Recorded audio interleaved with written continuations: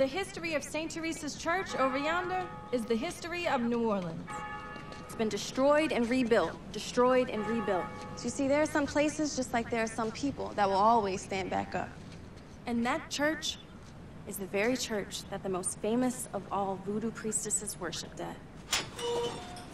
Now, most people are surprised when they learn that Marie Laveau was Catholic. But you see, voodoo isn't always its own religion. It's a common misconception. Voodoo is, at its core, a diverse collection of religious and cultural traditions that can either stand alone or be added to your faith. Just as it was for Miss Laveau. You may be wondering why there are so many markings on her tomb. It said that even from beyond the veil, she grants wishes.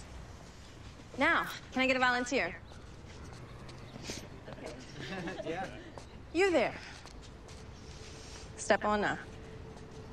Come on, don't be shy. First, an X is made on the wall of the tomb.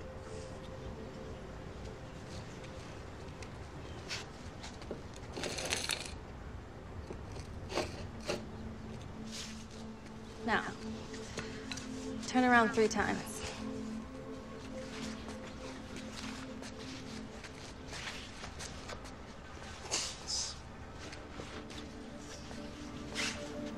Take a deep breath, make your wish, and clap your hands once. And only once.